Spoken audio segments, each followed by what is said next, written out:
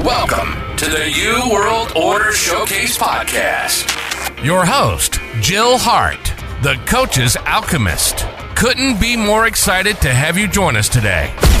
On this podcast, we celebrate the champions of change, the up-and-coming life, health and transformational coaches who are fearlessly stepping forward to make a difference in the world.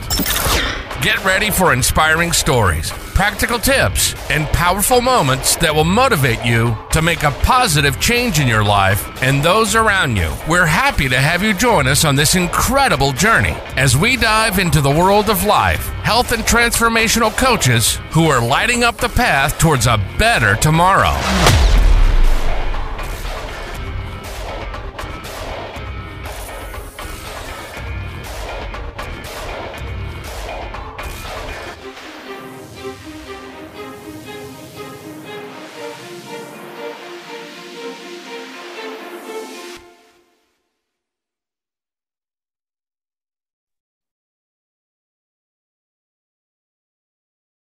Hello, and welcome to the New World Order podcast.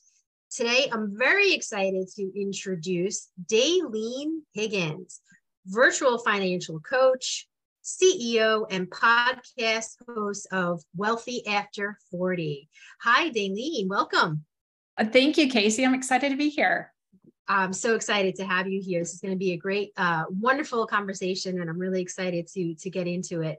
So why don't you just jump right in? And just tell everyone about yourself, where you got started, your journey, where you're at now, where you're going, everything about you. This is an episode about you, so no pressure there. Just really excited to kind of hear your journey. Okay, awesome.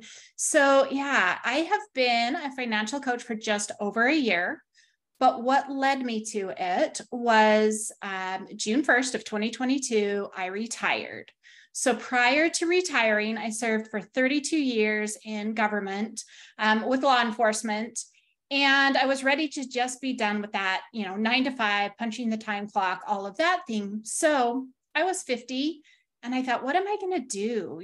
So prior to retirement, throwing a bunch of ideas around, I wanted it to be something that I enjoyed, something that I loved it's not that I didn't love my job, but I still wanted to enjoy every day. So I'm an avid reader. So I thought, well, I could go volunteer in the schools. And I'm like, then I'm still in somebody else's timeline, sorting through all of the things. And I came across financial coaching and it just struck a bell with me. I was like, you have just reached your financial goal, your financial dream.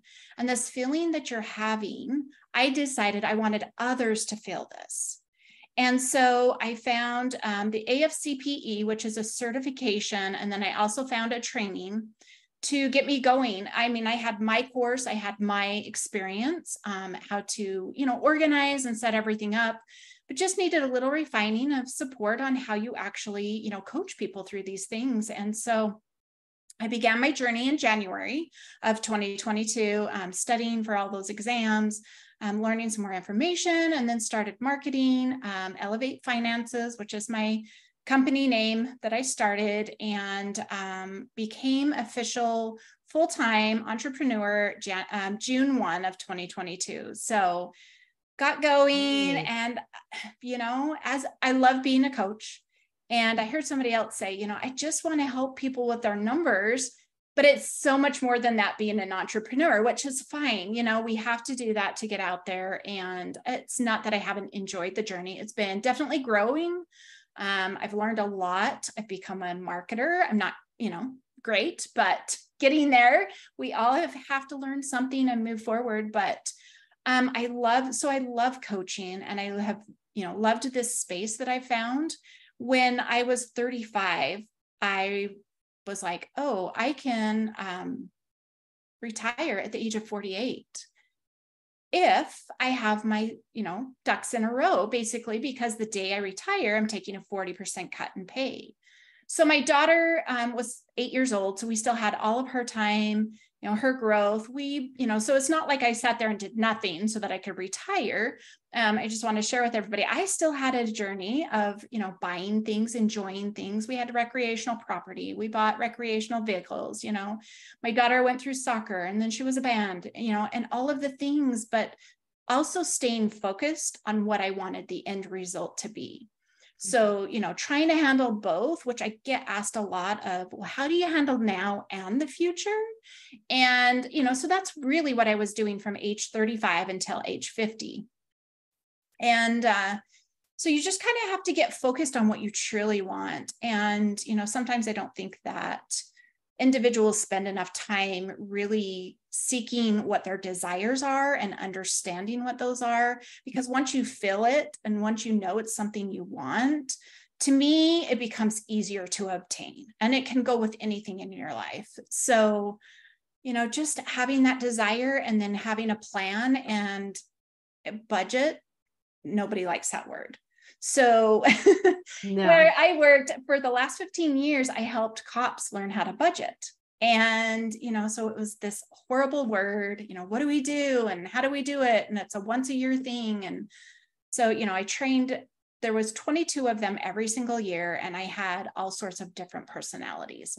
I had those who are like, I will never learn this, and I don't want to learn this, and I can't understand this. So I would teach them from a different level than those who were, I want to learn this, I want to be good at this, and I want to like this. And so I would teach them at that level, and then everywhere in between. So I feel like that has prepared me to be able to work with individuals in their finances, because, if you add personal finances on the front of that, it is personal for everyone. And we're all individuals. We all think differently, view things differently, handle, numbers are different for everybody. So I really love that. And I support that in my coaching. Like, I don't have just, here's a spreadsheet, we're going to put you in it, and then you got to use it. No, what do you want to do? What do you want from your numbers, and how much time do you want to spend with them? And, really working with the individual to create something that they're going to be passionate about, maybe not passionate, but that they're going to enjoy and that they're going to reach their passion. So yeah, I have loved my journey so far, and trying to reach those who need my help and want my help. And, so. That's really, really great, especially nowadays. And congratulations on your journey, because, going from where you started from and you setting your own goals to where you are. And now you kind of, hey, these things have worked for me, and now I want to help other people. And that's coming from a wonderful place. And I particularly love to talk with people because of all different type of coaching status, right? Because, we tend to think of coaches like life coach or emotional or spiritual or holistic, but finances are such a huge part of our lives, and it's so connected to life stresses, which can be emotional. And I think a lot of people don't know where to turn. It's easy to say, well, just save your money if that's what you want in your life. And it's not that simple. I know I struggle with that. So that's really wonderful to hear that you've come up with a great process that works through the different possible anxieties, emotional connections with things, maybe helping people realize their potential. Right. I think a lot of people think, I want this or I want that in life, not knowing how to get there. We're not realizing that they can get there, but making, and it seems like you're the type of person to be able to get them to help them to believe that they can get there. Yes, exactly. I've just recently been working on really defining what I termed are the phases of budgeting. And so it's not even within these phases, it's not, okay, the first one, you've got to take your numbers and you got to do this, like eliminating all of that and just identifying the feelings and the emotions and being able to tell somebody, like, phase one is hard. Phase one, nothing's going to work. It's going to be a mess, and you just got to keep going. But once you discover what is causing the messes, then you moved into the next phase where you're like, oh, that has to be in here, and you just kind of work through these phases. And then the last phase I called stability. It's kind of where I'm at, right? Like, I'm in a stable, with what I've got going on, and not a lot of life changes are happening. I've reached my financial goal. I still have goals aside from that as well, and still have to maintain everything that I've got going on, but really just recognizing that through the phases and understanding that you are going to experience, frustration and upset and feeling like this isn't, like, you can't do this. And typically I tell people, it's not that you can't do this. The numbers aren't working yet. So as soon as you get your head around that, then you can start seeing, oh, I've left things out, and it's not you, it's the numbers. And so being able to grow with your budget and stick with it. And I know it's hard. You know, a lot of people, they join my Facebook group and they're like, I just need to stay consistent. I need to be motivated. And, you know, it's some things that's easier for others. Like for fitness, for me, I just need to be motivated. So I get it when people say, I just need to be motivated, you know, whereas somebody else might say, well, it's just easy. You just do it, you know? And so recognizing that everybody can be at a different point, but trying to find what it's like with your kids, trying to find that one thing that motivates them to do the things they don't want to do. And so, you know, that's the same with us. Well, what is going to motivate you to want to spend time with your numbers instead of avoiding them so that you don't have to avoid them anymore, right? You're avoiding it because something happened, but I bet that's not still the case. You just don't know and you don't dare look. And so get somebody on board with you to even take that first look. And it just is so scary and so hard. But I was just going to say the fear. Sorry to cut you off, but it's just when you say that, it's just like, it is like that fear and that avoidance. And I know I was reading on your website that sometimes you just try to avoid it, that it's not real, that you aren't, you know, that maybe I'm not struggling with the numbers. Like I'm not a numbers person. So like I am probably could be one of your best clients because I just try to avoid it at all costs. And I just, when, you know, up until the last minute, I pay everything that I need to pay.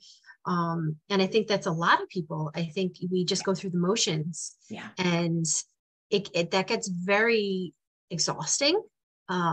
You know, and the worry all the time, especially nowadays when everything is so super expensive and the stress, and like when budgeting goes out the window. How do you handle if someone's like, well, I made a budget and, you know, but things are so out of control now. Like I took my car the other day and I obviously didn't budget a $3,500, you know, repair bill, you know, so then you have to sit back. Like, how do you handle obviously without giving away your secrets in your coaching, of course, but how do you handle the unexpected in the financial world? Yeah, I want to share a story. I was working with a client and we were tackling his debt. His dad had helped him pay it off a couple of times before, but he finally said, something's broke.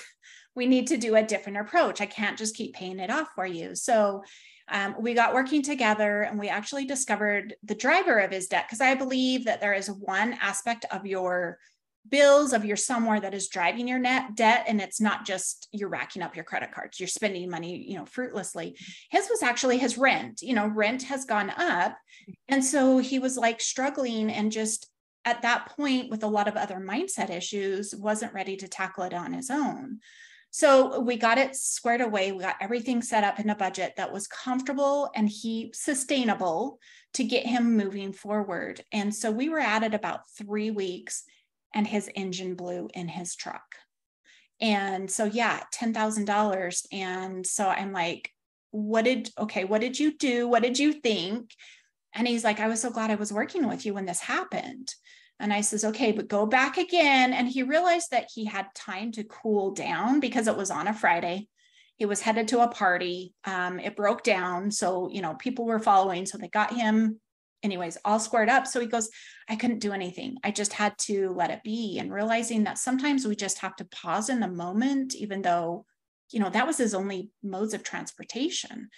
So when he got back and was sharing that with me, I'm like, okay, so what do you want to do? What do you need to do? What are your options? And sometimes it's really just getting yourself outside of those emotions and, you know, going, okay, now what can I do? And what do I do? And he actually ended up buying a vehicle. He qualified just fine on it. Yes, it added more debt, but he was now able to go start a side hustle with DoorDash and Uber Eats because gas wouldn't cost him as much as it was in his other vehicle. So, you know, just trying to balance that and figure out the best plan for you in that moment, minus the emotion. And I think that's where a lot of people are like, oh my gosh, but I've got to do something. And, had he, reacted with that and gone out on Saturday to the dealer and bought a brand new car, then what, but no, he paused. Somebody's like, you can borrow my car while you're figuring it out, instead of just rushing into that next option. He weighed and he did his homework, and it only took him about 6-ish weeks to really get it under control. And he's like, nope, this is what I can do. And now I can do this. And so, yeah, it is hard. And especially with inflation, especially on groceries and all of that. And hindsight's 2020, but if you are saving anything, then when inflation hits, you have the ability to make that adjustment. So, really the biggest rule you can start is, living on less than you make. And sometimes we feel like we can't do that. My daughter just started her, first career job, but she's making decent money. And she's like, it's hard, Mom, it's hard. And she's bought her a new car. And I said, it's rough when you're starting out. I said, but the thing is you've got to just stay the course and be good with it and grow with it, instead of just always staying, it's always going to be hard. I think sometimes we're like, it's just always going to feel this way. So we make it feel that way. Yeah. So. Yeah. And I love how you incorporate consistency and mindset, because so many things in our lives rely on that. So why wouldn't this be different? Why wouldn't our finances be different? You don't have to be a numbers person, but if you set a plan for yourself, and also, and I think it's really great, like the story, thank you for sharing that. Yeah. He probably felt so comfortable too, to be able to discuss that outside of maybe his freak out. Right. So I had my freak out with my car, and now I'm obviously I'm not working with anybody, but like sometimes you just have to step back and say, okay, there has to be other options. Let's, think about it a little bit and take a breath. And maybe you're not right. Like you said, you're not going to get there right away. But I love how your support there helped him work through, because he probably would have made a worse decision had he not taken the breath or taken your advice or and having someone outside of it, outside of your worry bubble, I love to call it, because you see things like almost blurry, because you're only focusing on the car blew up, the car blew up, the car blew up. Okay. And then it's nice to have someone outside of that going, okay, so how are we going to work through this? So I love how it's not just about the finances. You're actually helping people change habits with consistency. And I love that. So why don't you tell me about some of like your biggest successes? Obviously that's a successful story, but why don't you go into some of your biggest successes? Because I imagine that's got to be very fulfilling when you're helping someone through a tough time and then getting them to the light at the end of the tunnel, per se, reaching their goals. That must feel pretty amazing. Yeah. It's always fun. It's always, in fact, we ended at our 3 months, so he's still continuing his journey. And I'm like, oh, my baby's going off to school by himself, and it's like, I got so attached, but he was such a good client too, like putting in the work, and just me allowing that space for him. I had another client who, after 40 years, found herself divorced. And she had managed the money early on before the children. And then once the children, obviously she had a lot of other activities and chores she was taking care of. So he kind of took over, and then he really became controlling with it. So when she came to me, she's like, I hate money. I don't want to do it, and it was a lot of different reasons. And she had done it before. So it wasn't even the fact that she didn't know how to do it. There was just a lot of ire with it. And, she even said, I just spend to spite him. So, he'll cover it. He'll cover it. I'm like, okay, but you don't have that anymore. So working through those issues of now it's you've done it before. Let's create you a system. And she was older. So I'm like, I guess you're not a tech person. She's like, no. And I'm like, okay, pen and paper. Do you want to do, and so again, that just shows how I, instead of doing, oh, hey, here's a spreadsheet, but you're not techie, I'm going to force you into this, and so I just said, what was working for you? What have you been doing? What do you know? And so we just kind of created a system that was as simple as she watched one account for her spending. and she had all the other bills come out of the other one, and just kind of worked from there. And so to be able to lose that hate around the money, because that it had a whole lot of, other stories behind it, and not just money herself, but realizing that she could do well. And she had I forget, wasn't a coach. It was somebody else who was helping her through this hard time of life, really getting into the feelings and the emotions of just the divorce itself. And she says, you need to loosen up and have fun. She goes, so I went shopping. I went on a shopping spree. And so she's like, I probably shouldn't have done that. And I said, well, so what are you going to do? You've already done it. What are you going to do? And so just working through those, as we work through the time, there's a lot of those things that come up that have been habit before, but just to reframe and just to look at again, and her go, oh, I said, well, did you buy fun stuff? She's like, yeah. And I said, so what are you not going to be able to buy now that you spent it on this? That's all it means, is just a shift. And she's like, oh yeah, you're right. So she wasn't too hard on herself after I explained, like, no, I see how you're trying to fit two different models, to have fun, to go go do that. And to you, that's fun.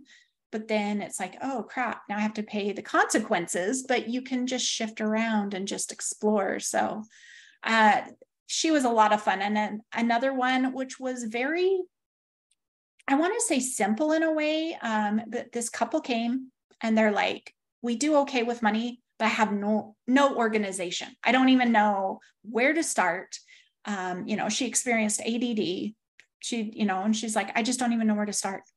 And I'm like, okay, well, what do you want? What do you think? And what could you handle? And so we worked through her, got her organized, and she's like, oh my gosh, I knew I had money for the things that I did, but now she was actually seeing the work of it, and she knew they were okay, but she's like, are we really okay? Because there was no evidence that they truly were okay. So yeah, working with her. And then I've coached her 2 kids, because she's like, I just want you to talk to them. So coach them, through their just teenage years, and just help them understand money. And I asked them, and so a 14-year-old and a 16-year-old, and I asked them where money came from. The 14-year-old kind of looked towards her mom, and I'm like, no, it doesn't come from your mom, and then the 16-year-old, he went as far as the mint. I said, yeah, they make it there, but where does the money come from? So it's interesting that, just trying to talk to kids. And I know, talking about money isn't easy. A lot of people, in this space, that they've told me, I just don't talk to my kids about it, because I was always told we didn't have money.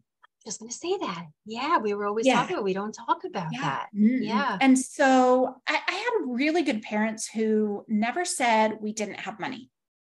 But as I got older, I'm like, oh, the way that my mom would shift it, so it'd be like, hey mom, and this brand name shirt. And she's like, well, I'm sure that's great, but let's go see if we can find a different one at this store. I was like, oh, okay. And it just worked. And so, trying to learn, trying to talk to kids where you were in a situation where you felt like you came out of it hating money and you're in a scarcity mindset. And so now you're avoiding it with your kids is only going to create the same thing. But I try to tell people, you can talk about money without talking about the numbers. Where are you saving your money? What are you doing for your retirement? What are you doing for your insurance even? Who's taking care of your car insurance? And you don't even have to talk numbers, but just start talking about things that, have money. What are you doing now that groceries have gone up? That's an easy money conversation to have, and start talking about it more. And with your kids, it's, age appropriate, but it's like, teach them from the get-go that, you've got money, you've got to save it or spend it, but you can't have both. But if you spend it, it's gone, and just kind of focusing on that way. I had a great episode this past week release with, his name's Sam X Rennick, and his focus is on little kids, like ages 3 to 7. He does songs, he does coloring papers. But anyways, I had him guest on my podcast, and he said, we need to teach kids to spend to save. Spend your money to save it. So you're going to spend it into the piggy bank. You're going to spend it into the savings account. And I just loved the way he talked about it and how to share with kids. And then he shared an experience from his growing up years. Hey, Dad, can we go down and get this from the, corner mart? He's like, no, you don't make the money. We make the money and we get to decide what we're going to buy with it. If you really want that, where are you going to get the money? So just trying to tell him where money came from. And they didn't make the decisions as kids instead. And, his dad didn't say, we don't have the money. And he's like, I know now we didn't have that money, but he just says, we don't spend our money on that and you don't make the decisions. And I just loved how to put it in perspective of, parent to child. But yeah, and then not forced him, but taught him to where to go to earn money and work. And then what are you going to do with your money? So, yeah. Yeah, that's so interesting that you're beginning conversations. So I love that you spoke to the 14-year-old and the 16-year-old, because I actually have a 14-year-old and a 16-year-old, and my 16-year-old just started working. So it's been very, very interesting. She started about like last October or something like that. And she's seeing now. And it's really kind of remarkable to watch, because there's such a more of an awareness now. Like previous, it was, hey mom, can we go up to the mall? Or hey mom, there was no connection to it. There was no, where is the money coming from? There was not that connection. And then to the responsibility and understanding, and then putting your work ethic into it. So she's just been saving and saving, and she's been doing phenomenal. She's saving. So then the other day we went to the mall last week, and there these sneakers that she's been eyeing for the longest time. Mm-hmm. And I was like, okay, well, you're working now. Obviously as a mother, I still do the necessities of being a parent. So when you need clothes, you're going to get clothes from me. Obviously I'm going to feed you. Obviously, you're going to need your eyeglasses and your contacts. But now I'm starting to say, okay, you're working now. So like, if you want those shoes, and they were, they were pretty pricey, and we saw them, and then she put them back, and I can tell she was just being conscious of it. And I let it be, and she stewed. She didn't get them that day. Fast forward to the second time she went to the mall with a girlfriend of hers, and she texted me a picture of them, and she was like, Mom, I got them. And I was so proud of her. And I had to give her a little bit of a lesson. I said, I'm so proud of you. And then she started a little bit of that guilt, that buyer's guilt, like, oh, but it's so much money. And I said, yes, but you also work very hard for yourself, and every now and then, as long as your responsibilities are met and you want to spend a little money, even though that's gone out of your bank account, you understand that you worked for it. Yes. Sure, you could save every single penny, but it's okay to enjoy it. Yeah.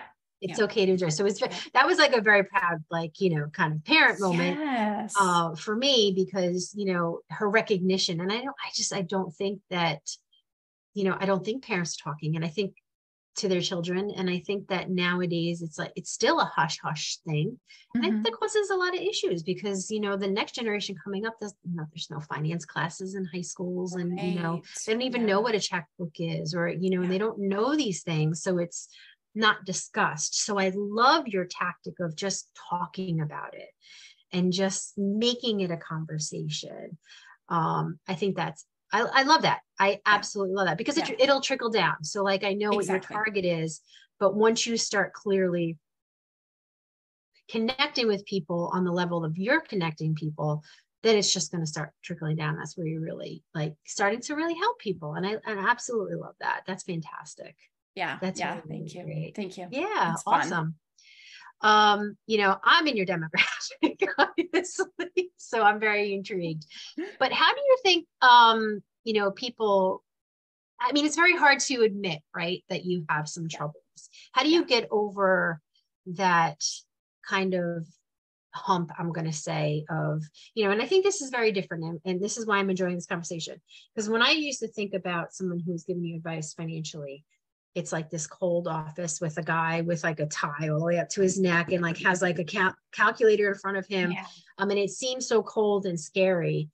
And I think that's what a lot of people correlate with it. And it becomes a scary thing. And how do you approach someone that is like super scared about talking about their finances? Because it could be also a very, whatever, it's guilt because they're spending wrong, or fear of talking about it, admitting that like you've made poor decisions and Right, things right. like that. Like, how do you deal with that part of it and that kind of resistance? Yeah. So definitely get a lot of that because it is being vulnerable. And I understand all of the feelings behind it. I was talking with my massage therapist and I'm like, I wasn't perfect with my money. And she goes, that's why I don't like going to my financial advisor, because she's like so perfect. And she makes sure she tells me that. And I said, oh, no. She was not and is not perfect, So I try to share with people that, yes, I'm here, but I had, I made mistakes. I probably overspent at times. I indulged, how do you make a right decision if you don't know what a wrong decision is? So, they get caught up in the emotions of it. And I totally understand the shame, the fear, they're embarrassed. And I try to explain to those who say, I'm just so embarrassed to come to you, that I don't even look at it that way. I am such a numbers person. I've done it for so long. And it just excites me that I have a puzzle. So that's what I think of it as. I have a puzzle to fix because you have the point you're at now. I don't care how you got there. Honestly, I do not care how you got there because it doesn't make any, it doesn't matter to moving forward. So where you're at the day you come to me, first session, and where you want to go, which is going to be onto all of our sessions, but, and then just determining that plan and that path and go, okay, so if you're going to want to do that, here's how you can, or, oh, here's some changes you're going to need to make. No judgment. And I just try to explain to them, I really don't, because to me, numbers have no emotion. I know you have emotion with your numbers, and that's fine, but numbers don't have emotion. A 1 is a 1 with you or somebody else. And so it's just, okay, well, how's that 1 going to fit into your final plan of, $1 million or whatever it is? And so just realizing that somebody who is a coach, we don't tell you what to do either, right? We hold the space for you to get rid of those feelings and to look beyond. And because there's something you're good at. There's something that you enjoy doing, and there's talents that you have. So as we explore those, then we just make the tweaks that need to happen to make those even more effective in what your end goal is. So, it definitely is hard to make that first step and to be vulnerable to somebody. I always, like, the first time it came up, I was like, okay, but it's a virtual. So you're not having to come to, my office, which I have books and my reading chair and all my stuff, but you get to stay in the warmth of your house or in the comfort of your bed or wherever, it's a little more comfortable. Yes, you're going to be vulnerable, but you're still in that safe space. So I love where, we have gone virtual with a lot of these coaching things, that it just allows you to feel safe with something that you're going to have to deliver that you don't feel comfortable in doing. So I really think that has helped a lot of people deal with whatever area of coaching they're getting. It just, you think about it, you're in your house, you're supported, but then you're just going to word vomit to somebody about how and what is going on. And then they're going to help you pick up the pieces. All the time you're sitting in your house and you go, okay, now I've got the pieces and she's told me what to do, then I can go and do it, because you're right where you need to be to go start that. Whereas if you drove to an office, okay, you're not comfortable. Are you going to share as openly as you would if you were at your home? And then you have to leave there with the pieces, and who knows, you might stop for lunch or you might grab a snack or something. And by the time you get home, you'll be like, well, I'm not really clear on those pieces now. So I think, being virtual can just be such an advantage in these vulnerable situations of coaching. So, I would hope people would maybe find the comfort in that, and then just recognize that as coaches, really, we just want to serve people. We just want to help.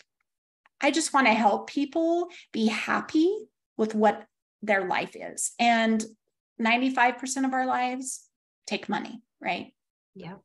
Everything takes money, really, except for breathing. because air is free, I think, right? So yeah, it's just crazy. No, and that's fantastic. And I think you're right. When someone's in a more comfortable environment, makes it a lot easier. And definitely your aspect of it and your platform for that, I think in my mind would be more successful, because that's scary to walk up to, someone's, fourth floor, office that's, in a pinstripe suit. And it's intimidating. It's intimidating. Yeah. And you immediately feel like you did something wrong, even if it's the nicest person in the world. Right. It's the environment, and they're definitely not tapping into emotions and habits and stuff. They're going to pretty much give you like a booklet and a spreadsheet and say, this is what you need to do. And they'll be about numbers too, but they're not. The thing is that I believe that the issues would keep happening if you don't solve the emotions that are causing you to make those issues, or pinpointing the actual problem. It's not as easy sometimes as, well, just save ... amount of money. And sometimes it's just not that simple all the time. Exactly. So I love it. I love your aim, because it makes it okay to talk about. Yes. It makes it okay to talk about it. Yes. But I would love for our listeners to find you. So why don't you just give us some information about how someone can contact you, your website, everything about you. Where can they find you? All right. So I always love to say, if you want to learn more about me, head on over to Instagram, elevate_finances, where I show a little more personality. If you're looking for immediate support, my Facebook group, All Things Personal Finance. Basically, we're focused on, finding freedom with our money.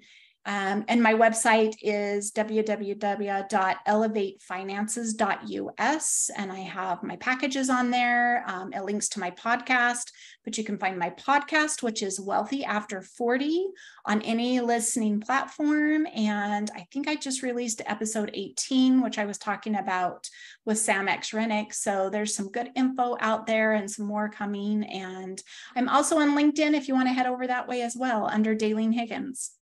Wonderful. Dalene, I thank you so much. You opened my eyes. I almost feel like it's financial therapy in a way. And I believe that breeds success. And when you breed success, you're going to make change and you're going to do good things. And I really do believe that your process does that. So thank you so much for sharing all of this information. And Dalene just gave all of her contact information, and we'll list it as well when we drop the episode, so that people can get in contact if they need. Awesome. Thank you. Thank you so much for coming on today. Thank you. Thank you so much for tuning in to another empowering episode of the You World Order Showcase podcast. We hope you've enjoyed hearing from our incredible life, health, and transformational coaches who are making a profound impact on the world. Remember, change begins with you, and you have the power to transform your life and the lives of others. If you want to take that next step and unlock your true potential, visit thecoachesalchemist.com, where you can find the 3 ways we can help you for free to spin your talent into gold with clarity, a system, and a plan. Don't forget to hit the subscribe button so you never miss an inspiring episode. And if you enjoyed today's show, we'd greatly appreciate it if you could leave us a review on your favorite podcast platform. Your feedback means the world to us and helps us reach more people with our positive message. Stay connected with us on social media for updates, behind-the-scenes content, and upcoming guest announcements. You can find us on Facebook at the You World Order, or simply visit thecoachesalchemist.com.